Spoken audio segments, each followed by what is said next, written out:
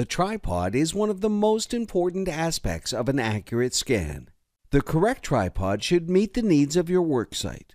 When choosing a tripod, weight is a big factor. This one is made of extremely lightweight carbon fiber and can be easily moved from one location to the next. Another feature to consider is portability.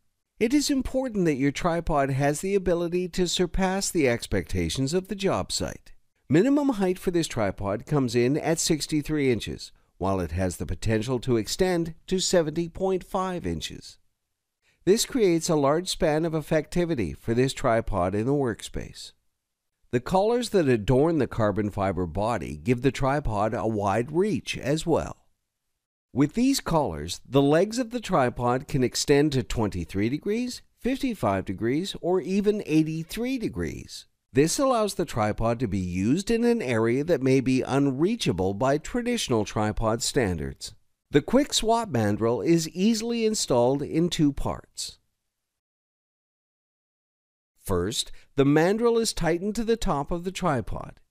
Do this by unscrewing the installed bolt, mounting it to the mandrel, and tightening the new bolt through the center of the unit. The second part of the installation is mounting the FARO Focus Scanner. Align the cap so the bolt holes align with the holes on the unit. Insert and tighten the 4 bolts provided using the included hex key. The scanner is then placed directly on top of the tripod and the final bolt is tightened. The scanner is now attached and ready for power. One final feature specific to this brand of tripod is the attached hook located at the bottom of the center post.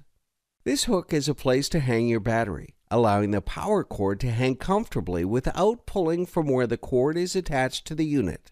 This will lengthen the life of your cordage, as well as providing easy access to the power block and keeping egress clear to remove possible tripping hazards. A weight can also be hung from the hook to give the tripod greater mass in windy conditions. Whichever tripod you select, be sure it meets your scanner requirements.